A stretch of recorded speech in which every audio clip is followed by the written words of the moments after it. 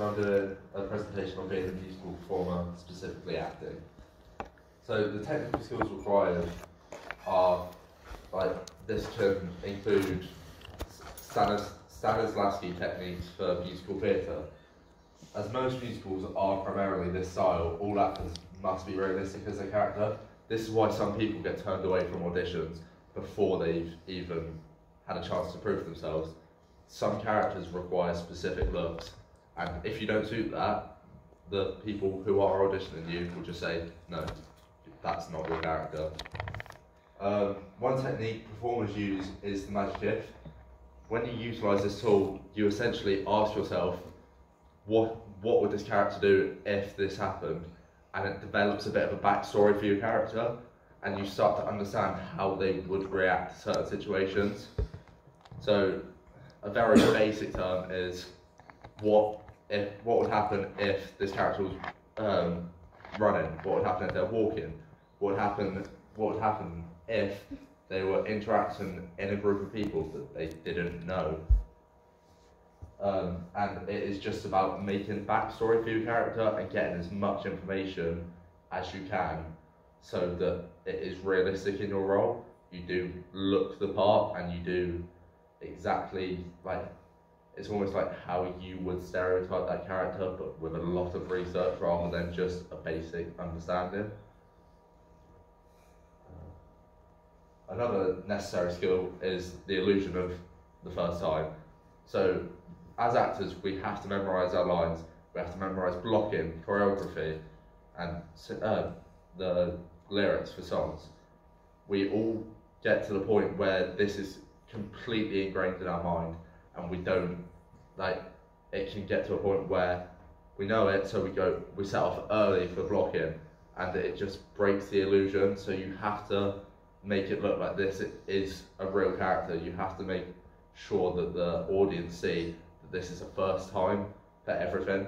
And after a few shows, you may start to feel stale, which is why using the magic if, you can develop your character a bit more.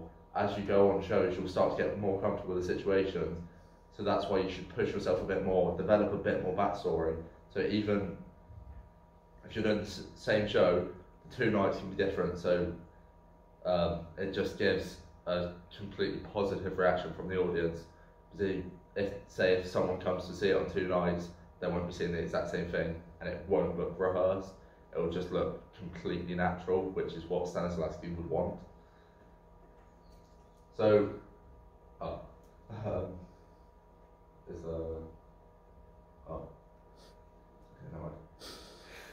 performance skills. He's in them. Yeah. Performance skills. This is just a few. I didn't want to go into detail here because I go into detail about them very thoroughly later in employability skills because they correlate with each other. But although it's not a performance skill, teamwork will have a huge contribution to the final outcome. Because if you don't get along with your peers and you don't make an effort to get to know them, that will come across on stage. It will be obvious that you don't have a relationship with them.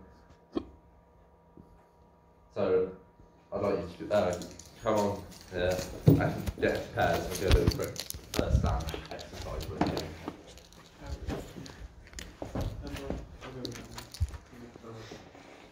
So choose a scenario. It could be breaking up with someone. It has to be something you can relate to. Play a scene with exaggerated characters and reactions. Just for now, choose your scenario. My dad leaving me. I can't relate to that. Oh, what can you relate to? It's too simple. I'm just going to go out. Okay. Yeah. No, but I broke up. At what? There we go. We've run Okay. the breakup scene. Yep. Okay, now let's create some dialogue for it. Choose who you would want to be in that Well, I think situation. that's fairly obvious.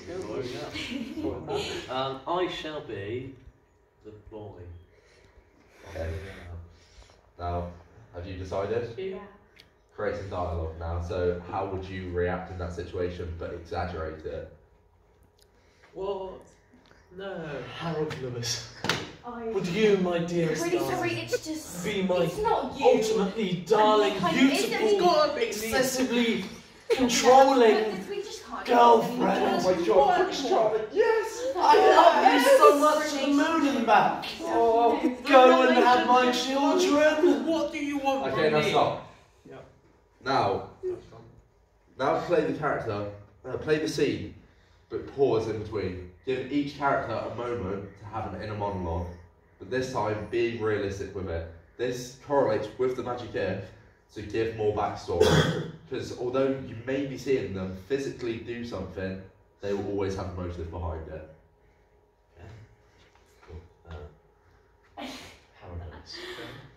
Just I once. really just can't do this anymore. Like, I know Well, she says you no. really like. She's never said that she wants to But be my I'm girlfriend. really not I'm into just it. making the assumption here. Who knows? I was just thinking about it, and I just. girlfriend? It's not you. I mean, he's quite But ugly, it is. It is you. but he's alright, I guess he's nice enough. Yes. I do. I love you What so am I much. doing? Okay, Cool. sit back down. Oh, thank you very much. That was just to give backstory to the character, so you would understand how they would react in every situation. So I didn't have a lot on this because I know Ewan had already done about mental health, but every performer needs to be resilient every day. Whether you're going for an audition or just simply turn up to a rehearsal, you have to go into everything you do with a positive mindset, because it doesn't take much for an actor to snap. They're put under so much stress to be perfect that whether that's looking the right way or whether it's picking up choreography or blocking, that if you're not in a positive mindset, one comment from your director or a peer could cause you to snap. So the best thing to do, like Lucas McFarlane has said, don't go into an audition expecting a job. Go in there and prove yourself. You don't have to be extravagant about it. It can be subtle. It can just be changing how someone would do something and putting your own style onto it. But if you really expect to get a job instantly, whether it's your first or maybe your 100th time auditioning for something, if you expect to get every role just like that, you're going to be in an awful mindset when you don't get it. So these are responsibilities as an actor. You need to be able to job seek well, because if you're not finding auditions for yourself, even though you may have an agent, you're never going to get the right role for you.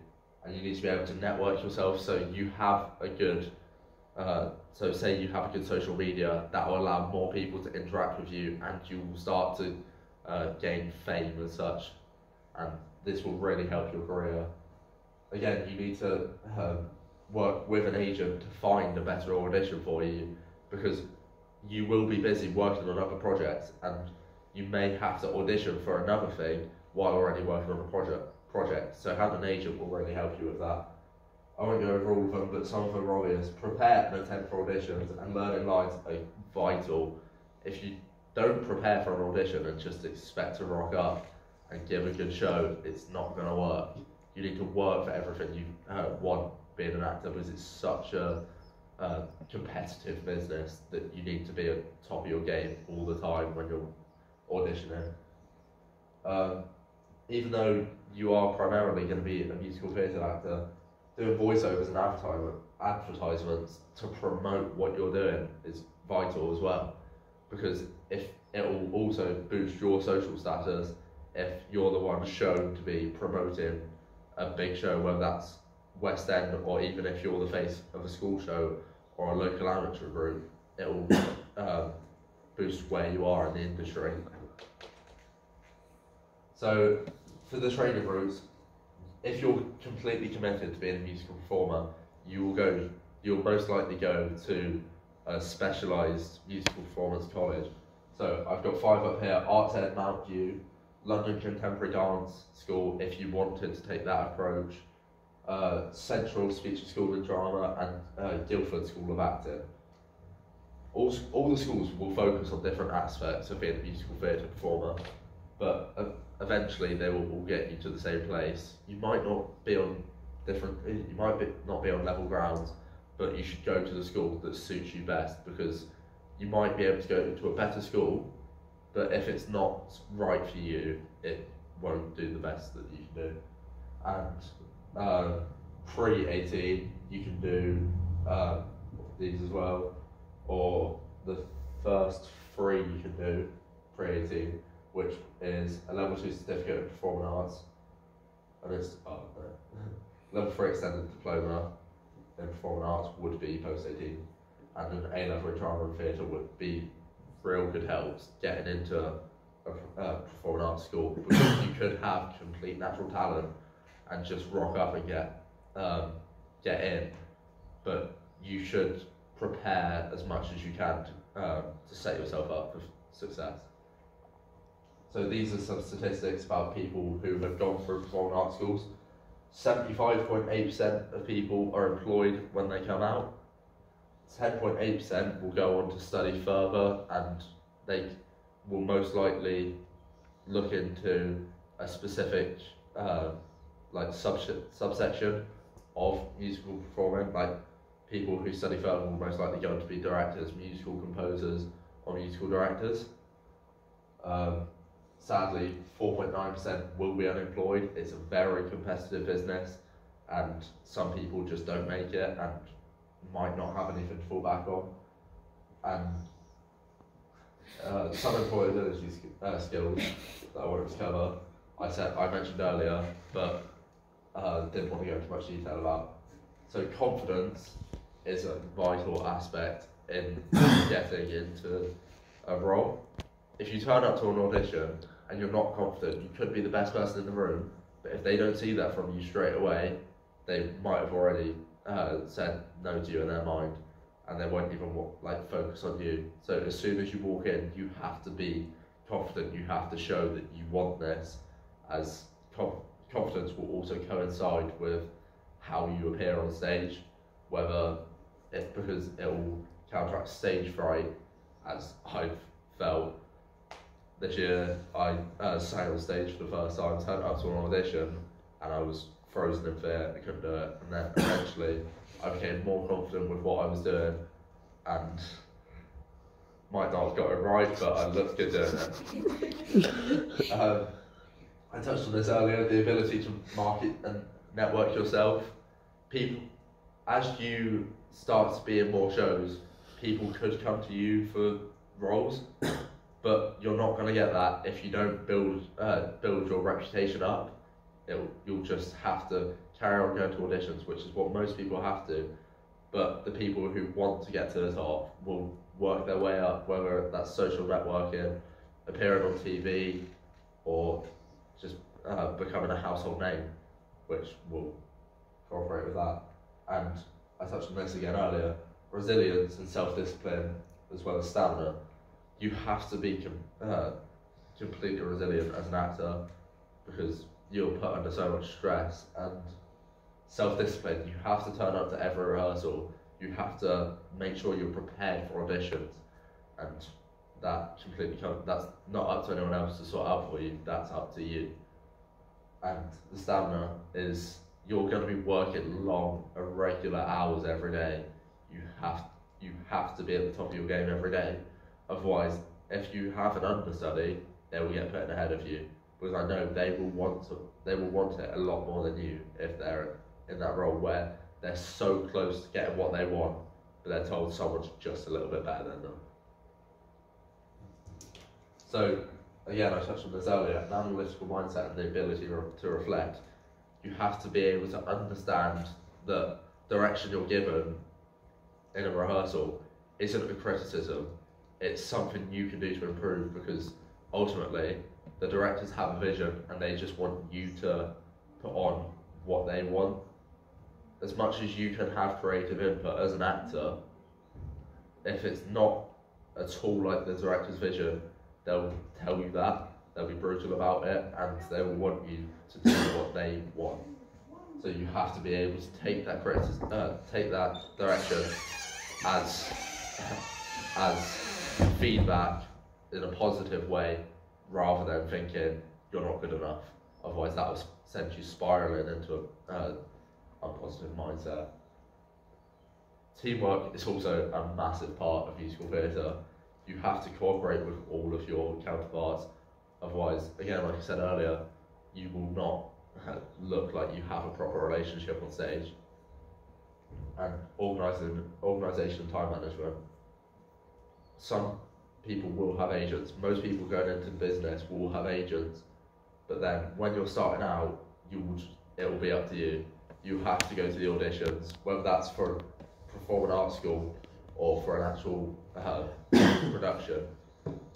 For performing arts schools, you most likely won't have an agent by then. You will have to organise it by yourself, turn up on time, be prepared for it, and that all comes with it. It's just a given. If you're not organised, you will not get anywhere in this business.